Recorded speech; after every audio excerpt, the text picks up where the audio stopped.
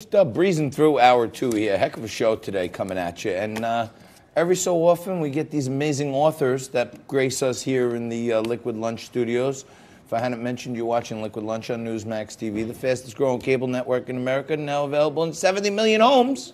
And if it's not on your cable provider, call them up and say, I want my Newsmax. You must get it. But Stefan Aarnio joins us now, and he's an award-winning real estate investor, entrepreneur, and author of Hard Times Create Strong Men, Why the World Craves Leadership, and How You apparently can, how you can spot a terrorist? Oh no, that's not you. Step up to fill the need. How you can step up to fill a need. Thanks for joining us, my friend. Appreciate it. Me, John. So it seems like your premise is on point with our recent president, with Donald Trump, that there has been a vacuum of like really strong leadership. To me, Obama was kind of like wishy-washy, and he was always, you know, bowing down to dictators and all this other stuff. Trump came in at what people craving a strong leader at that point, you think? Yeah, well, I did a little bit of research when I wrote this book, and I found that history goes in 80-year cycles. It goes 20 years, hard times create strong men. 20 years, strong men create good times. 20 years, good times create weak men, and weak men create hard times. So it's an 80-year cycle there. And we're at the end of that, where we're going into hard times, and we want a strong leader. Russia's got Putin right now.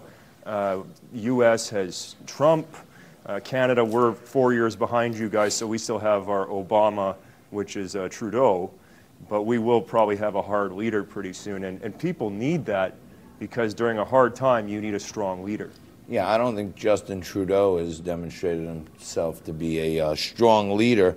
But I want to ask you how this relates to the rise of Bernie Sanders. You know, he's been around for, God, 40 years or something, you know, and he's been praising dictators like Daniel Ortega in Nicaragua and Fidel Castro in Cuba for as long as, you know, I've seen tapes going back 30, 40 years on this guy. What is it that people are seeing in Bernie Sanders that's causing this swelling of the Bernie bros? Well, it's the same cycle. It's the weak men right now. I'm a millennial. So the millennials, we got to ride that, you know, that weakness of the year 2000 to 2020. We're the weak part of the cycle. And a lot of the guys my age, I'm 33, are looking for handouts. They're looking for free stuff. Free education, free health care, free everything. And, you know, there's two types of millennials. There's the guys that go out there and they work super hard and they become, you know, wealthy and independent. And then there's the ones that just want to vote for Bernie, and Bernie will come, Uncle Bernie will come and save the day. There's also two types of millennials apparently physically, because you're not going to believe this, but I'm also a millennial. Really? I'm 33 years old. Wow. You just look like such a different type of millennial than Moisturizer, man. Yeah, I'm moisturizing with this. These are the corona. These are preventing my coronavirus over here. Yeah. But this is a heavy-duty book, okay, Yep. handling major issues and stuff. How long did it take you to research it and put it together and then get your thoughts together so it's a story people want to read? So I came out of the jungle. I was fasting for 18 days, no food, just water. I came out of the jungle, and I came home to my office, and all my employees mutinied, all these young boys. They said, I don't like you, you're mean, this isn't my dream, this isn't the work I want to do. And I had to give these young men a 6-hour lecture on how to be a man. And after the lecture, I said, I never want to do it, and I stayed home for 11 days. I banged this book out. And I said, I'm never giving this speech again. Boom, here it is in a book. A lot of it is books I've read over the last 10 years. So like maybe you could say it took 10 years, but it was written in 11 days. Any part of this 6-hour talking to where you had to take out like a 2x4 or something and give one of them a good whack over the head? Yeah, I want to take them out to the garage and do that. You know, it was pretty bad, man. And what I realized with these young men is they didn't have fathers. And their fathers didn't have fathers. And I've got the stats on fatherless homes, and the young women without fathers end up as strippers, prostitutes, raped, pregnant early, leaving school. Like statistically, statistically, on average, horrible, horrible. Well, I got the stats. What happens to boys then? Jail. Jail. You end up in jail, incarcerated, some sort of problem. And it's all in the book. You can see with a dad, without a dad. And that's where I fight against toxic masculinity. I say lack of masculinity is toxic, not having a dad. You know, you put a dad in a home, it's way better than having no dad. Of course it is. I mean, there's another. I mean, most humans are looking for two parental people to guide them. A masculine and a feminine.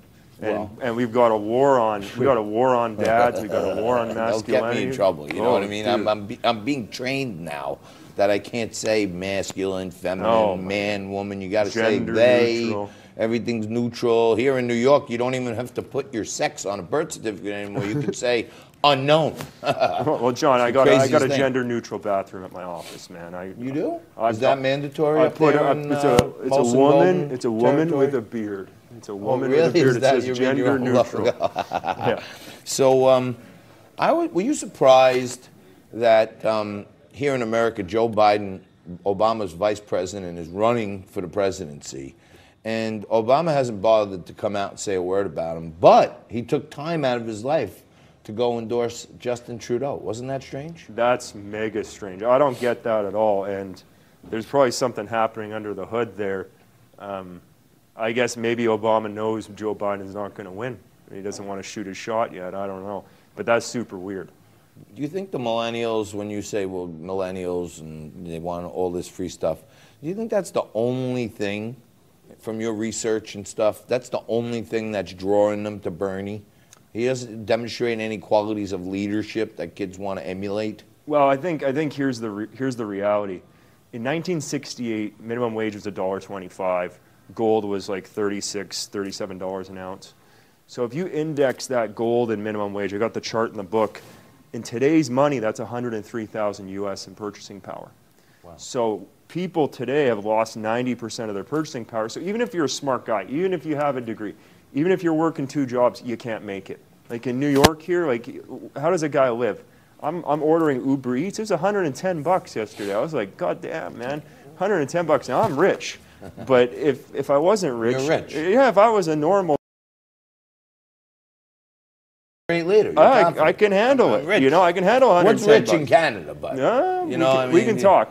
But if I was a normal guy, like making 40 grand, I'd be dead paying 110 bucks for an Uber Eats. You can't even afford to live in New York for 40. You'd have to move to like Ohio or something. That's probably possible. Are you going to spend a little more time down here in the U.S.? Or? Oh, I love it. I'm supposed to go to L.A. next week, and yeah, it's Keep great. us posted on things going on with the book, and join us again, please. Thank you very much. Really appreciate it. That's Stefan Aarnio, and he's the author of Hard Times Create Strong Men.